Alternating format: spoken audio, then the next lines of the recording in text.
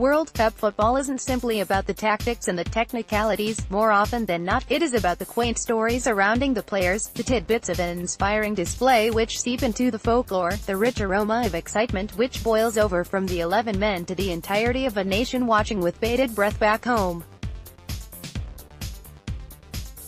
It is the fashion in which World Cup appearances make a place for themselves in the sporting culture for generations to follow which make it all the more special for the smaller nations, and who can appreciate it better than Croatia or Denmark. The match at Nizhny Novgorod Stadium will be Croatia's first round of 16 appearance in the last 2 decades, and this golden generation of Croats would love to emulate the heights of their first ever World Cup display after independence.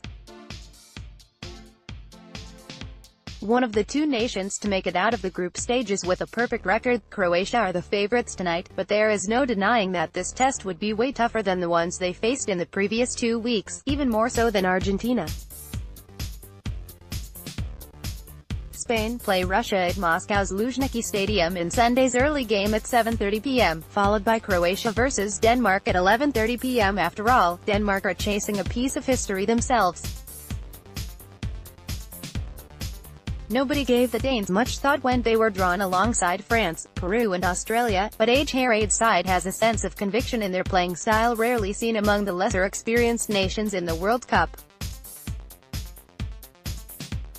While Croatia had dazzled in the group stages, Denmark barely survived.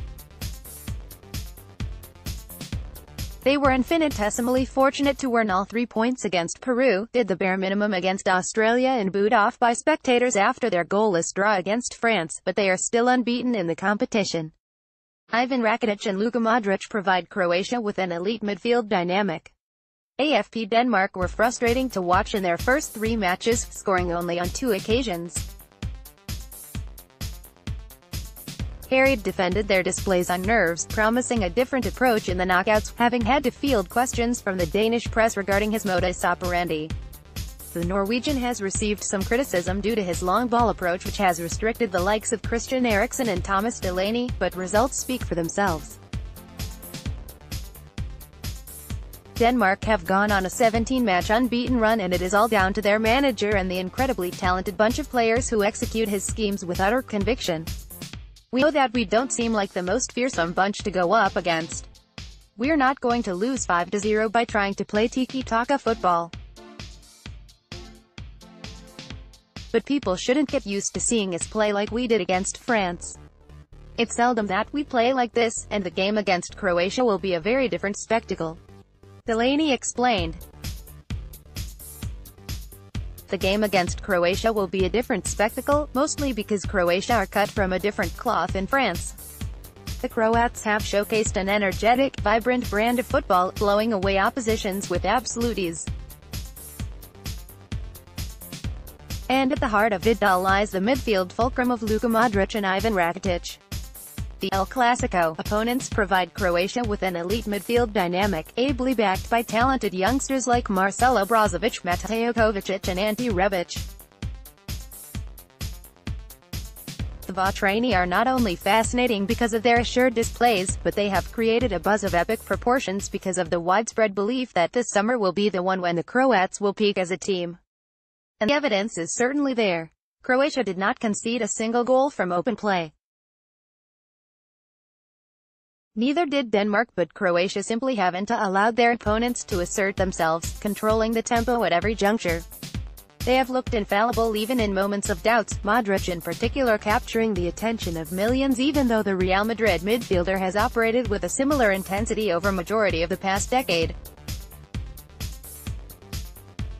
Modric's genius is often underappreciated, the petite playmaker barely finding a mention among football's modern greats, probably because of his humility and calmness.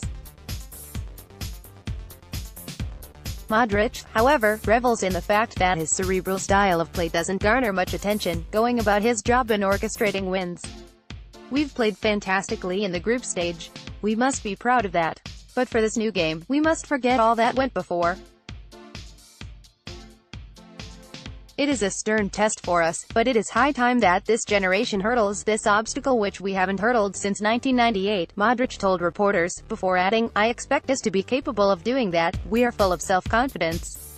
A quarter-final appearance against arguably the best midfield of the tournament in Spain or the hosts Russia is at stake, but it isn't simply about progression to the next round.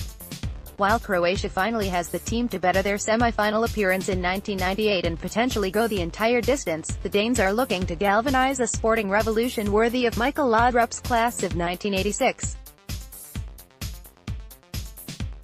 Click here for full coverage of FIFA World Cup 2018. Click here to view the full schedule of FIFA World Cup 2018. Click here to view the points table of FIFA World Cup 2018. Updated date, July 1, 2018, 12:48 p.m.